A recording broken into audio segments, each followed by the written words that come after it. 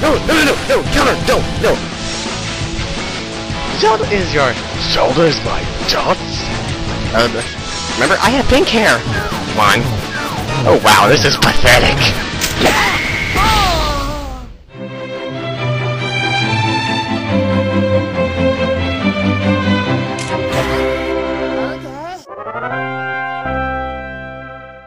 Hey everybody, it's Nintendo Waste 100 here with Let's Play Pokemon Emerald. In the last episode, we started Victory Road, the final dungeon, before the Elite Four, and got about halfway through.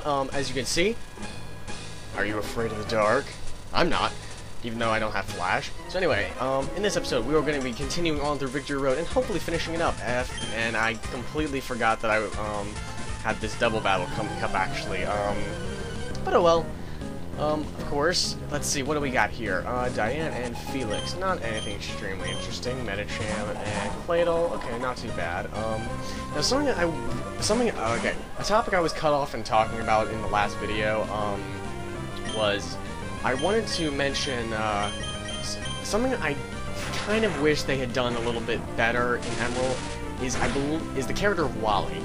I like it, I thought the idea of Wally's character of like this sickly kid who had to move away, I thought he was a really interesting idea for a character. In my opinion, he seemed like the perfect idea for maybe for once in this Pokemon series, like actually have a character who hung around with you for a little bit, sort of like in Diamond, Pearl, and Platinum, because and sort of like in the show, like where Ash always has a partner with him, like a human partner.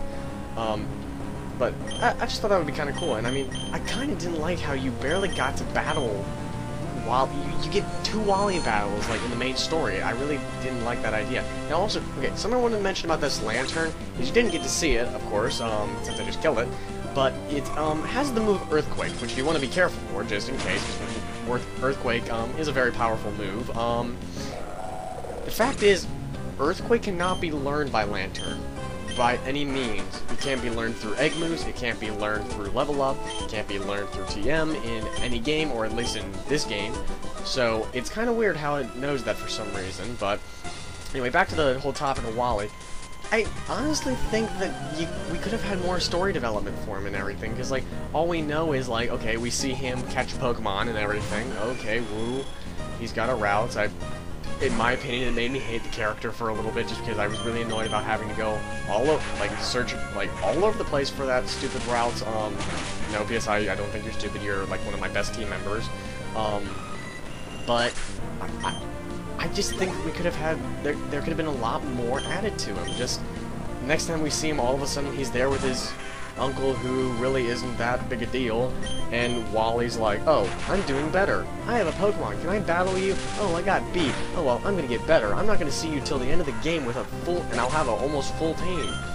It's like, well, could we have at least seen the progression of his team? We got to, heck, for crying out, we got to see the progression of May's team. Why didn't we get to see the progression of Wally's team? I mean, I honestly think he could have at least been maybe a second rival, to counter out the annoyingness of May. And okay, this trainer right here, as you see right here, I've trained together with my whole family, every one of us. I'm not losing to anyone. This character is very interesting, as you will see something about his name that might seem a little bit familiar.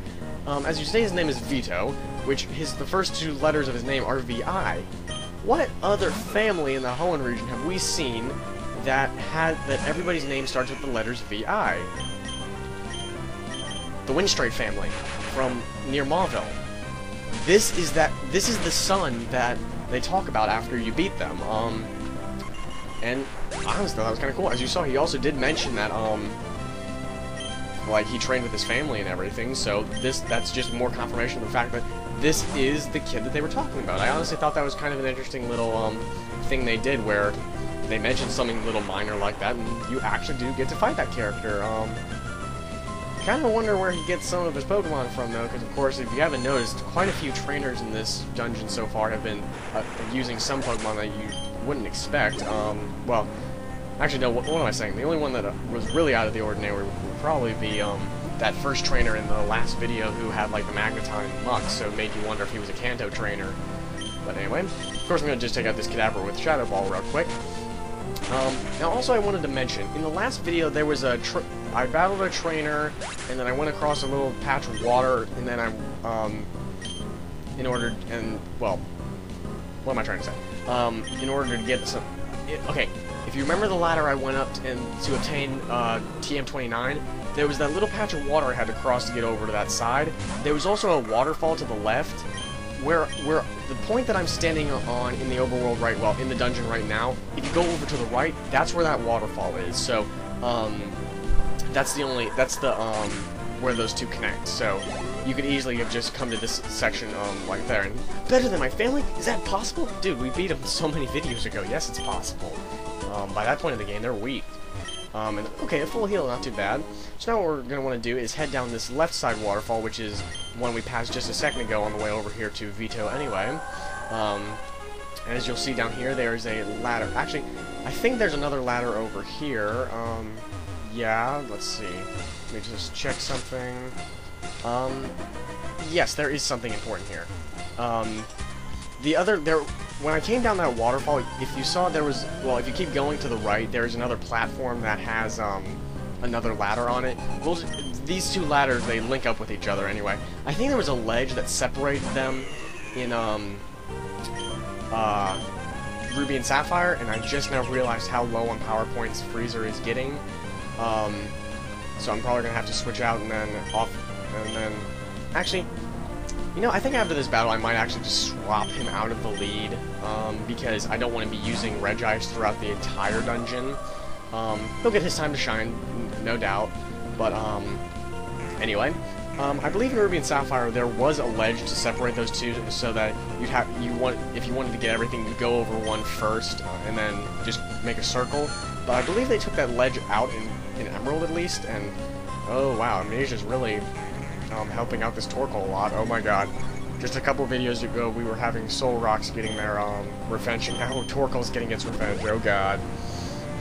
And that full restore. Just great. Good thing, really good thing I didn't leave Regice out there. Well, I guess I could have always poisoned it and stalled out, until maybe I actually could, like, I don't know, maybe get an explosion and everything, but, don't be holding your breath. I probably won't. Holy crap, okay, seriously, this thing's got Amnesia and Iron Defense. This is one defensive Torkoal. And, okay, obviously this thing is a staller, no doubt about it. I mean, it's kind of interesting in Victory Road, you finally get to see some trainers actually using some real strategy with this. I honestly wonder, does this thing even have any attacking moves? But I mean, it's got Amnesia, it's got Iron Defense, that's pretty good. And it looks like time for Skarmory to come out to take out this Ludicolo. Ludicolo actually is, in my opinion, I've used it in the past. Ludicolo is actually a very good Pokemon. It's a water grass type. It's not an extremely common typing, but it's very good typing. It has very few weaknesses. And the weaknesses it has, well, one of them being flying, of course, because of grass. Water grass, it's one of those typings. It cancels out a lot of each other's weaknesses. Like, for example, the water type, of course, cancels out its fire weakness. The grass type cancels out its electric weakness because due to the water type and everything. So overall, I think its only weaknesses are bug, poison, and flying, which make it overall it's a force to be reckoned with. The only thing I would have to say is you do have to wait quite a while for it to really get good, because it really starts to be good once it's a Ludicolo. Only problem is, Lotad and Lombre, they can be very weak in the beginning. It's like, since you get them on the same route that you could get routes really in the game, so it wasn't bad for using against say Roxanne, but after that you go for quite a while without it being extremely useful. And then also, okay, wait, there's a battle right there. After, beyond these two, that's the ladder that I could have, taken up here instead. But, like I was saying, Ludicolo, for Lombre to evolve into Ludicolo, it needs a Water Stone, which obviously, you can't get evolutionary stones without trading. You cannot get them up till, before you take on, well, before you get the Moss Deep for the first time. And wait a minute, I forgot to, switch out Regice, so let's see. That should maybe do it. But yeah, like I was saying, so once you evolve Ludicolo, it's good. you can only evolve it kind of late in the game, but it's still good. And if it wasn't good, well, why would Chaka Khan be using it? Anyway, and oh god, it's Return of the Soul Rock, dear god, no! But anyway, thankfully that did take out, Disable Eyes, so, that's that. I think of, another thing to talk about, huh. Well, ooh, Absol. I guess I might as well just be giving my opinions on something. I might as well just use Toxic for once in this game. Considering, well, that's one of the reasons I put Toxic on Regice is because it's known for being a wall and a good staller, which is a bug one you do want to use Toxic on, just to stall out so the poison really can do a lot of damage. Also, something I think I've mentioned the difference between, poison and badly poisoning in the past. Ooh, oh no, Shadow Ball on a special wall. Why didn't you use it on the Psychic type? And it's not going to be able to do anything else, so I might as well just switch back out to Kaioken. And let's see, Thunderbolt on Solrock, I guess, because it's probably something tells me the trainer's going to heal it. But anyway, as I was saying, Absol, not a bad Pokemon, very good. I think its base attack is 130. Not too bad for a single stage Pokemon. It's a Dark type. It's a very odd Dark type.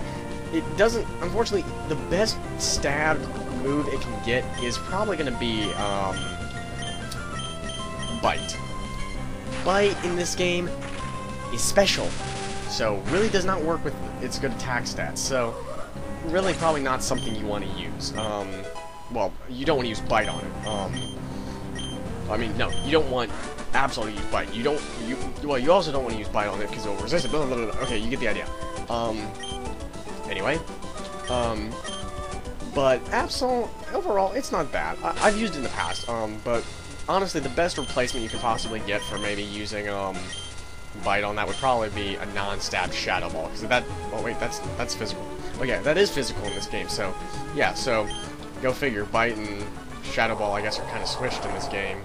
But anyway, let's use Strength on these boulders right here. You want to, push this one down, break this rock right here, and then you'll, actually, you don't need to break that rock, actually, but you can actually, yeah, okay. Okay, Repel wore off, so I'll just put up another one real quick, that being, I believe, the 4th one, so it's not too bad. Yeah, 15 might have been pushing it. Anyway, push that rock all the way up, and now we can head up here. I believe we are in the home stretch now, if my map is telling me the truth, which I hope it is. Yes, it is. As you can see, that's the first trainer we battled earlier, the one I was wondering if it was a Kanto trainer, just because he had a Magneton and Muck. But, wait, what is he saying the last stretch is so long? No, it's not. I mean, we're probably 5 minutes from getting, well, I don't know, maybe about 5 minutes, because I know there's a battle coming up that can be pretty troublesome. And it's a really jerk move that they put at the very end of the, Victory Road. But it is an optional fight coming up, so you can glory in that fact. But anyway, Cacturne I've used in the past, it's okay. To say the least. It's a Grass Dark type, unusual typing to say the least. It's, interesting. I don't really know what much to say about it. I know, like, one move it's known for using a lot. If any of you remember the anime and everything, like, James had the pre-evolved form, which was Cacnea, and it was known for using Needle Arm. But, of course, it was just another Pokemon they decided to give James in the anime that like had like this crazy obsession with him, so that when it came out of the Pokeball, it had to attack him. Why is it that something that James needs to learn is like the Pokemon that he uses that really seem to fall in love with him? He needs to choose Pokemon that aren't that dangerous. Like, say, for example, Carnivine. I tried to eat him. Now, okay, this double battle right here, I pointed this out in the last video, can be very difficult. I'm still going to take it in doubles because, well, I feel like it, and I'm so over-leveled, it's not going to be a problem for me anyway. And wait, what did that guy say? What is the Victory Road? Well, this is the Victory Road. What did you think it was? And wait, was that Caitlyn, like the good swimmer in the last video, but they just added an N? Seriously, they couldn't think of any other spelling? Honestly, I know at least 4 spellings of Caitlyn. It's really weird. I don't know why they couldn't have used one of those. But anyway, alright, okay.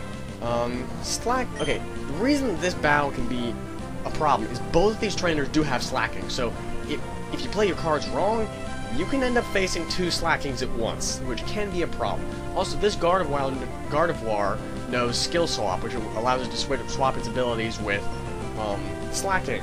Or you, but most likely it's going to use it on the slacking, which will take away slacking's ability that forces it to only attack every other turn, so you'd have to deal with a slacking that's attacking every turn, but it's not going to be that big of a problem, because a Sky Uppercut to the face should easily take that big pig monkey thing, lazy butt thing, I don't even know, teddy fat thing, out in one shot. Anyway, and here comes, I believe, yeah, here's the other slacking, so go figure. And actually, you would think if it's a female, shouldn't it be called Slack Queen? Anyway, like I said, Sky Uppercut should easily take it out, because Sky Uppercut is one of the coolest moves ever. If I haven't made it clear enough, I love the move Sky Uppercut. It's so cool. Here we got a Dusclops. Dusclops, it's not as good in Generation 3 as it became later, because, of course, with Generation 5 and the Eviolite boosting both of its defenses by 50%, made it a very good Pokemon competitively, and by far better than Dusknoir, I believe. So anyway, Sky Uppercut to the face again, and taking out Slacken again. Slacking, or actually Slack Queen, but, actually, with that animation, the way that, like, it pushes the Pokemon back, that's a lot of power that, oh, cool, level 61. That's a lot of power that Blaziken must be packing if it's able to, like, punch that, and, oh, the Dusclops knows Skill Swap too. Okay, so, wait a minute, what ability would I have gotten? Well, now, like, it's really gonna matter, so let's just use Flamethrower on you, and then Shadow Ball, and this should be our last turn in a battle for the Victory Road, because this is the final stretch, woo! And then I also gotta see what that guy was talking about with, like, what is the Victory Road? Let's see, is this what he said? Okay, well done. Okay, I want to know what he's talking about. Getting through here safely, that's the final test of any trainer aiming to become the Pokemon champion. That's why it's called the Victory Road. Well, no, duh. Why else would they call it that? Anyway, we are finally out here on Victory Road, and we are here in Evergrande City. For real. Well, actually, okay, funny thing is, if you look on the map, let's just pull that out real quick. As you can see, Evergrande City, let's zoom in real quick. You can see it's like two little spaces. As you can see on the map here, it shows the two sections. If you fly when you use fly, if you specifically click on the lower section, it flies you to the beginning of Victory Road, like that little Pokemon Center. If you fly to the top section, it actually takes you here, where you really do want to go. Also, if you were curious like me and you were checking out this stuff like on the map and everything, you notice that some of the options don't make sense why they're there, like the Battle Tent or something like that, but the Pokemon Contest, like, especially when the Pokemon Contest is only in one town. I think it's just because it was carried over from Ruby and Sapphire, where, anywhere that there was a Battle Tent in Emerald, it was a contest hall in Ruby and Sapphire. I honestly didn't know that, because the fact that I've played Ruby and Sapphire, but really not that far, and I haven't really played far enough to really see some of those major differences, besides aesthetic differences, like with costume differences. But anyway, let's go on and check inside here in the Pokemon League headquarters.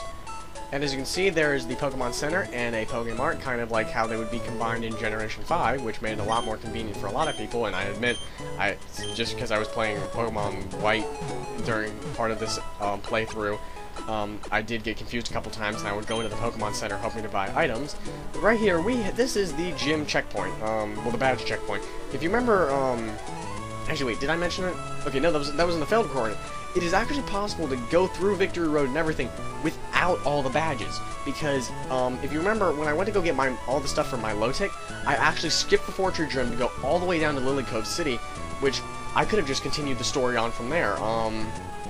As you remember, there was the guys that would go to Mount Pyre, so you could continue on the story from there. You could finish the story, and everything without even taking on the Fortune Gym. So, and thing is, you would still be allowed to take on the Mostu Gym, you could still take on the Sootopolis Gym, and once you beat the Sootopolis Gym, you could use Waterfall and everything, so you could access Victory Road, but once you got up to this point, well, you'd have to go back and get those badges, because these guys will check to see if you have all the badges, as we'll see right here. Beyond this point, only those trainers who have collected all the gym badges are permitted to enter. Trainer, let us confirm you have all the gym badges. Silence, and never mind. Trainer, believe in yourself and Pokemon, and go forth. but we will be doing that in the next episode. So yeah, next time on Pokemon Emerald. And I want more epic music when I do this exit, so... Or, this works too. Anyway, in the next episode of Pokemon Emerald, we will take on the Elite Four, the final challenge of the Pokemon League, and become the Pokemon League champion. Which just puts us on another step to becoming a Pokemon Master. See you guys in the next episode.